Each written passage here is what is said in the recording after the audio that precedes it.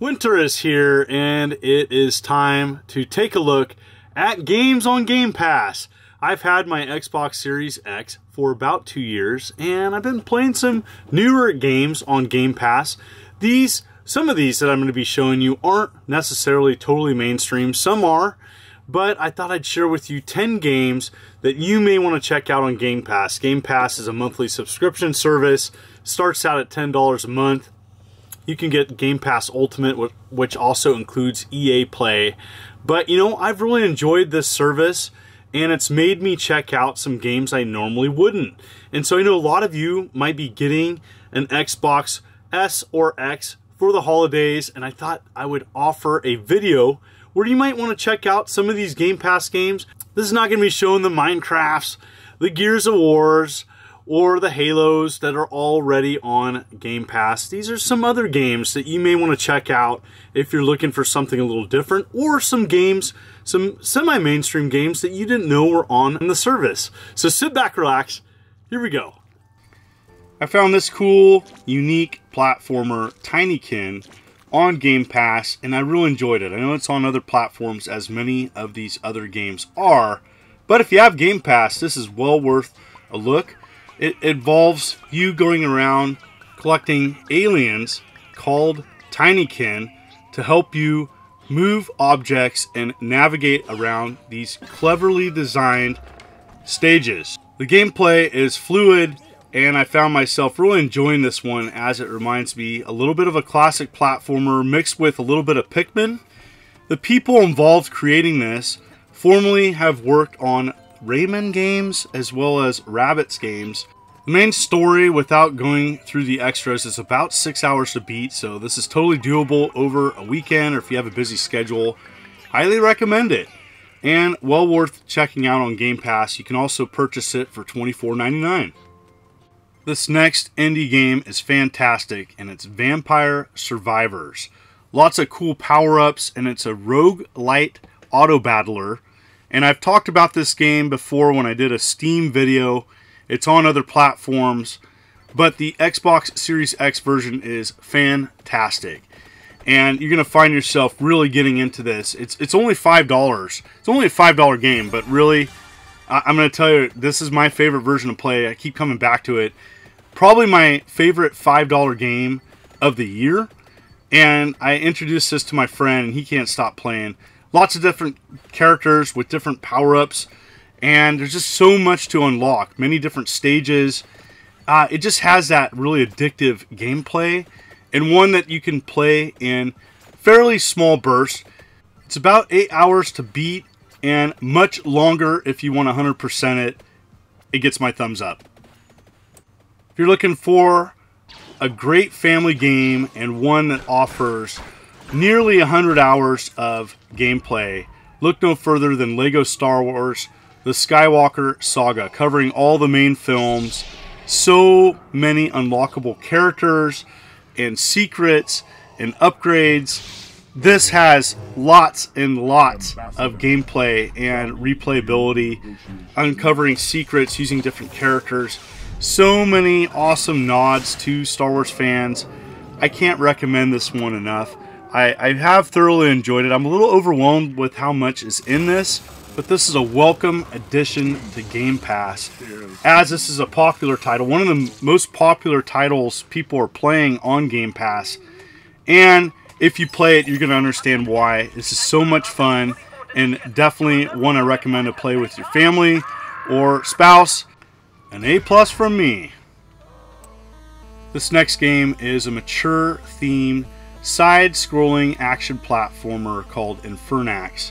It's $20 to buy, but it's on Game Pass, and I have to let you know, there is some things in here. This is probably not a kid-friendly game whatsoever, but if you're a fan and you grew up with like a game such as Castlevania 2, lots of nods to retro-themed games of yesteryear, and there's some moral dilemmas in this. It is a very violent game. And so, if you're looking for this type of gameplay, this is awesome. I definitely want to play this one more. It's about 6 to 7 hours to beat, and lots of cool boss fights and things. There's branching paths, there's upgrades, there's townsfolk. There's lots of different areas to explore. It is fairly challenging too, just to give you a heads up, to play this one. Frequent saves, and one I think a lot of old school players are going to love to appreciate and enjoy. This next one is a roguelite, and it's procedurally generated with some puzzle mechanics. Really enjoyed Loot River. You can buy this separately for $24.99. But again, it's another third-party indie title that, you know, a lot of people probably not want to purchase separately.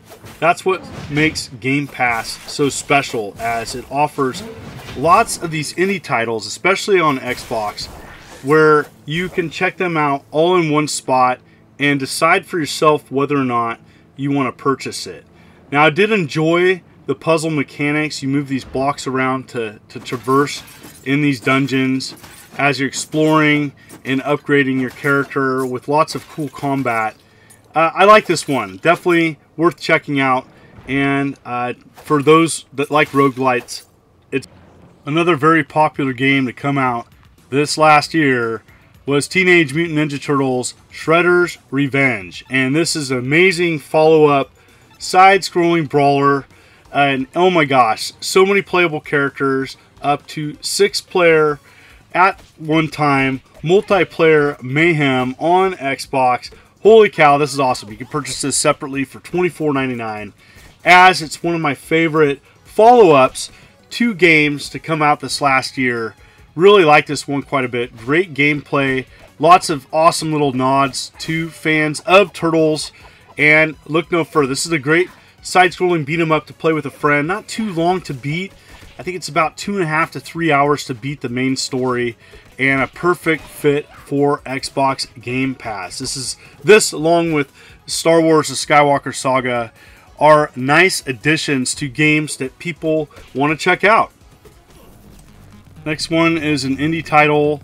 It is a co-op brawler along with a multiplayer mode, which I'm showing here, and this is SpiderHeck.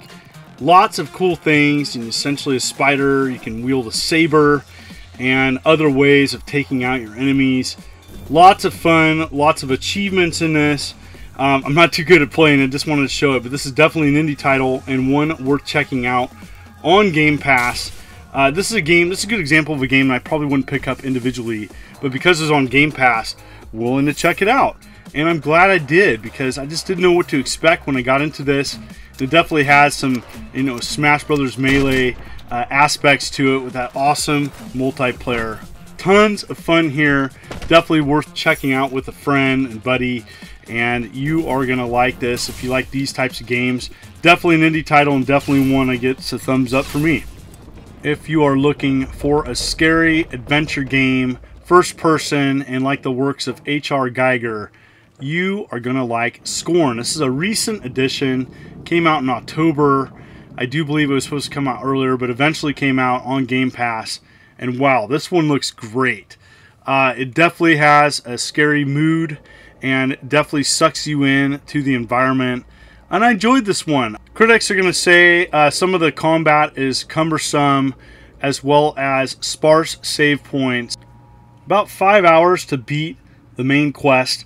But, you know, this is a perfect option for Game Pass. Maybe a game that you're not necessarily wanting to purchase, but check out. And I definitely recommend, if you're into these types of games, for sure this one is good.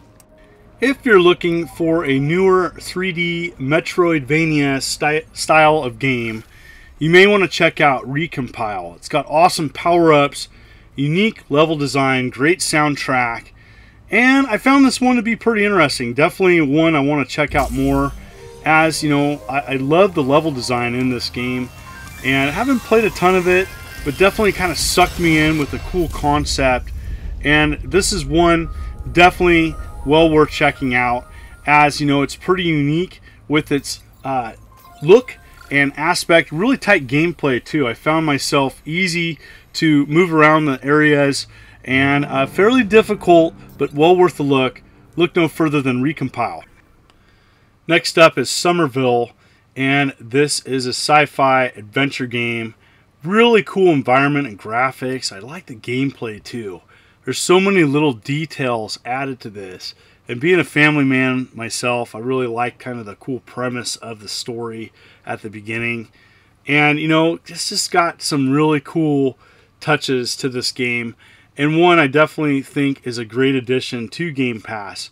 You know, there's so many areas to check out, and it definitely kind of, you have to scratch your head kind of solving some puzzles. But if you can stay with it, it's about 4 hours to beat. It's a great addition to Game Pass and one worth checking out. Look no further than Somerville. There are so many games on Game Pass. What do you recommend? What are some games, maybe off the grid a little bit, that people need to check out? Games that not necessarily the totally most popular games, but ones that you think people need to check out on the service. I've really enjoyed it, and I think it is a great opportunity to check out games. And if you like what you see, consider hitting that like and subscribe button and clicking the bell, as I'm making new content every week from Atari to Xbox. A little bit of modern, a little bit of retro, and a whole lot of fun. Thank you so much. You folks are wonderful and beautiful. Let's keep it positive. This is the Immortal John Hancock, and you have a good day.